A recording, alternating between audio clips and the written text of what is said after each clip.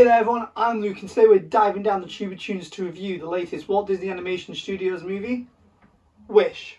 Now Wish comes out on Friday, but I was lucky enough to go to it in early family screening in Manchester, and I'm able to bring this review to you before the film comes out. This is Disney's 100-year celebratory animated film, and as such this film is inspired and features references to many a Disney film from the past. Now don't worry, this is going to be a non-spoiler review, but obviously if you want to go in with a complete blank slate, maybe this is not the video for you. I am going to be discussing the movie after all.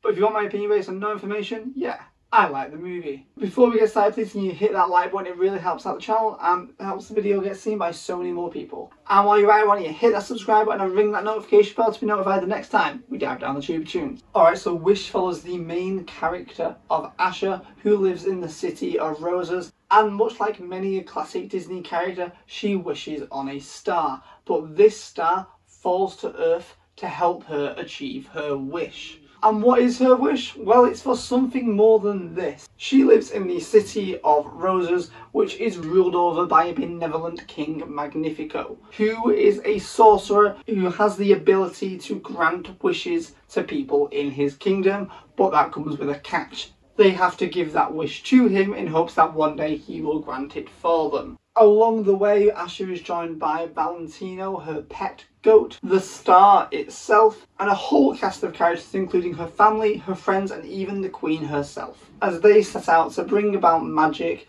to this medieval fairy tale world, which is said to take place before any of the other Disney films. I tried to keep that as vague as it could be. It's kind of hard to explain the plot without revealing something that is, in fairness, revealed fairly on in the film, and also Disney doesn't really seem to be trying to hide in the marketing. If you've seen the trailer, you probably know what I'm talking about, but I'm still not going to say it here because this is a no spoiler review. So what did I think? I love this film. I genuinely think this is the best film the studio have released since Moana. I might even go one further and say it's better than Moana, and it's the best film they've released since Tangled. I love Moana.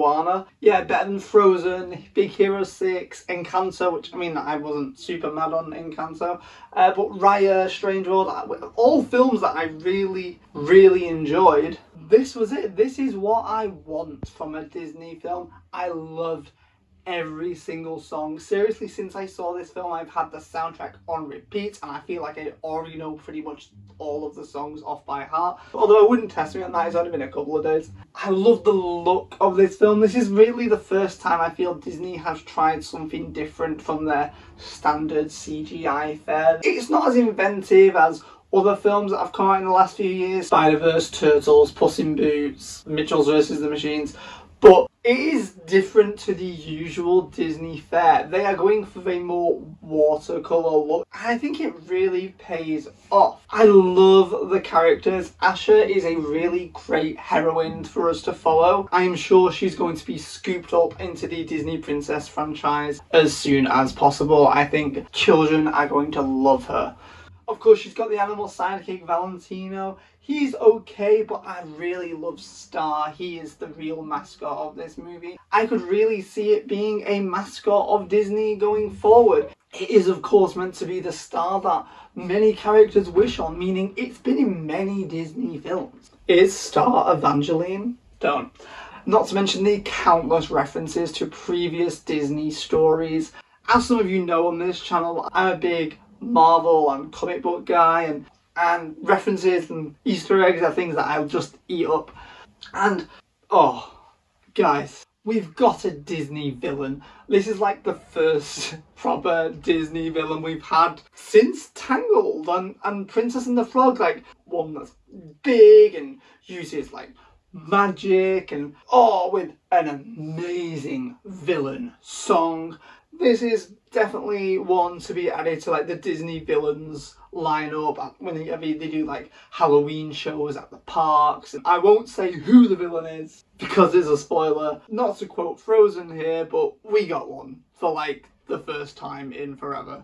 I did actually go to see this film with my mum, and she also really enjoyed it. I wasn't sure how she was going to feel. She doesn't always love the CGI animated movies the same way that she likes the hand-drawn ones, but she was really enjoying it. She was laughing throughout the film. I thought there was some maybe silly moments that she wouldn't like, but she really enjoyed the film. So that's 2 thumbs up from both me and my mum. So let's go into it a bit more. The songs. The songs are absolutely fantastic and toe-tapping. They use a variety of different styles. Some are the more Broadway style songs, much more akin to what we got in the Disney Renaissance. Some are a little bit more modern fusion, similar to what we get in Moana and Encanto. We get like a really nice mix. We get some power ballads, we get a great villain song as I just mentioned. Asha's song is fantastic. I love the opening City of Roses. That's the one that's been going through my head. We get a beautiful duet towards the top of the film from Asha and the King Magnifico. Anna Du Bois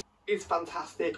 Obviously she was. She won an Oscar for a role in West Side Story. She was amazing in that and she's amazing here. She is brilliant as Asha. Asha has so much life to her. And Chris Pine is King Magnifico. He has an amazing voice. You've probably seen him in Into the Woods. But oh my god, he's fantastic here. His duet with Anna Du Bois, they are incredible together. I definitely would like to see them do a live performance of this, like when they do it at the park. And Anna Du Bois has actually performed her big solo number, This Wish, at Disneyland and Disneyland Paris. So go check that video out because it's always cool to see the princesses like sing a song in front of the castle. Halle Bailey did it earlier this year for Little Mermaid. It's always incredible. I really have just loved the music from this film. We've talked about the sound, let's talk about the look of the movie. I think this movie truly looks beautiful. I do think it maybe does take a little bit of getting used to. When I first saw it, I wasn't 100% sure.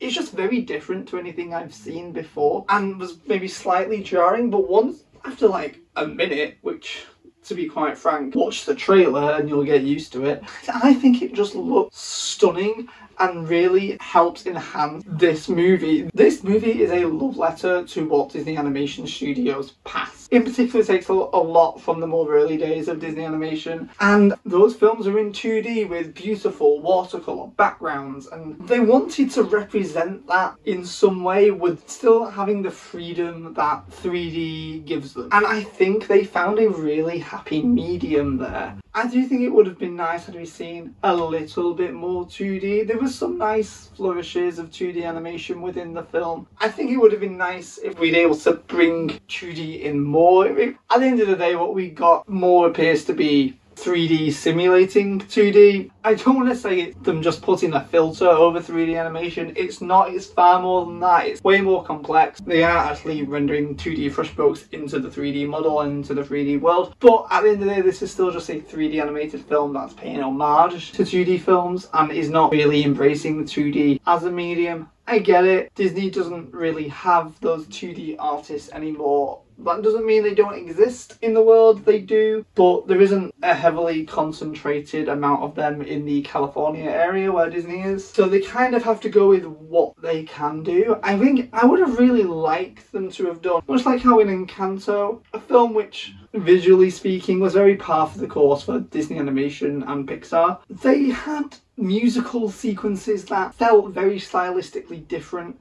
I do think it would have been nice if they did that here and maybe had an entire sequence that was 2D animated. I think it would have really worked for the You're a Star number. That sequence in particular features many references to previous elements and characters, and it would have been nice to see that rendered in a style closer to the films they are referencing. But I digress. I do think it looks incredible. The movie in particular that they reference as being the inspiration for the style is Sleeping Beauty.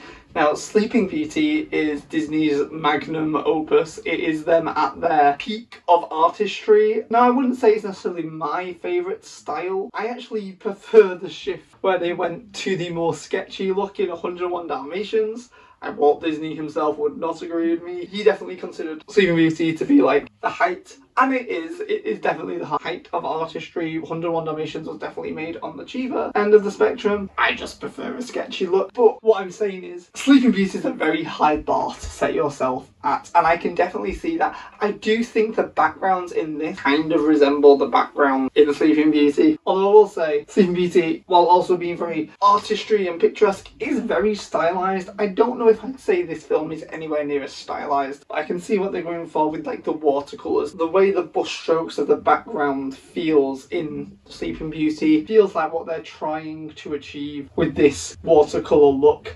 I do think it's interesting that Asha's grandfather, Saba, he was a lot heavier on the line work. It almost felt to me that because he was an older character, he was 100 years old, that he was going to look more like a 2D character. You could see like the lines on his knuckles and his like nose was a lot more defined than say someone like Asha who was younger, and she didn't really have the 2D outline. Not to say she looked like completely like the more modern CGI characters, because she still had this watercoloured look to her, which helped her blend in with the background a little bit more. I really liked it. I thought it was interesting. I don't know, I mean, I imagine it was intentional. I don't know if they were intending it to be he was more 2D looking than her because he was older. It was definitely intentional that they looked different. I don't know if the reasonings were right, but that's what I like to think. Particularly when I went to the making of talk, they put up concept art and he looked incredibly more 2D in the concept art than Asha did, like when they showed them side by side. In the film itself, it's not as distinct as it was in the concept art, unfortunately, but it's still definitely there. And I thought it was really interesting. Also, Asha is an animator, which is like a really cool thing. I actually went to a talk about the making of this film a few days before I saw the movie, and they talk about how Chris Buck, the director, actually trained under one of Disney's 9 old men. I can't quite remember which one off the top of my head. Cheers. And he's actually the hand of Asha. Anytime you see one of her sketches or her little animations, that's all him, because he was a 2D animator at Disney and then went on to be a 3D animator and then animation director and then director.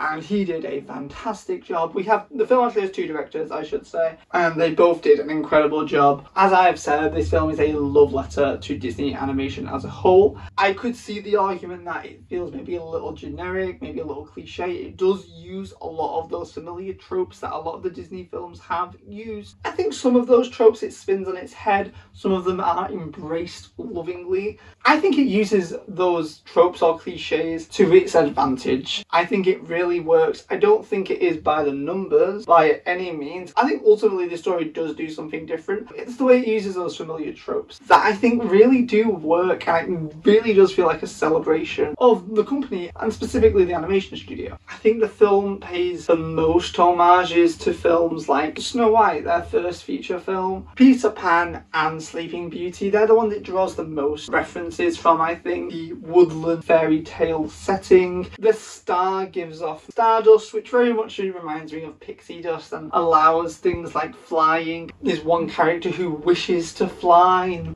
I get many a Peter Pan vibes from this film. Asha in this movie has 7 friends who take on the personality of the 7 dwarfs from Snow White and the 7 Dwarfs. You get a couple of name drops being like, oh, you're very sleepy, I'm really happy, but like that isn't the characters' names. They all have names, they all have colour schemes that match the dwarfs, but they aren't the dwarfs, they are their own characters. I think it works really well. The use of magic in this film is very green, very much feels reminiscent of Maleficent's magic or Dr. Facilier's magic. There's a lot of green evil magic in Disney history, and that carries over here. Of course, I talked about the art style being very inspired by Sleeping Beauty. A lot of the cottages feel like the cottages that Snow White and Aurora inhabit in their original film. The way all the woodland creatures very much reminds me of how Snow White interacts with them in her film. One thing I will say is that an advantage of 3D animation is that it allows you to much more easily do things like crowds and scenes, which you don't get on a lot of the 2D films, because let's face it, every character would have had to have been drawn individually. It can be done in 2D, it is just harder to do in 2D,